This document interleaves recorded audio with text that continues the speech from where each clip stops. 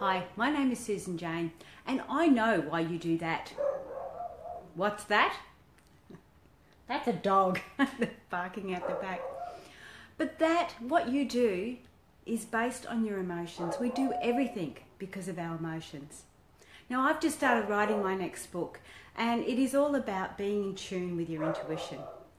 So, why that links with emotions and with what we do is because we have a spiritual body and we have a physical body. Now, the way the spiritual and the physical body communicate is through emotions, energy in motions. It's a vibration. So when we start to attract things that we don't necessarily want, it's maybe because our physical body is asking for something different to what our spiritual body wants. And so their emotions start getting mixed up. So when we have a look at how the two bodies communicate with each other, it starts to make sense. So in a situation in our physical aspect where, we don't have enough money, so we're putting out that vibration, that emotion that, I don't have enough money, and yet our spiritual body is saying, we do have enough money. We do have enough money.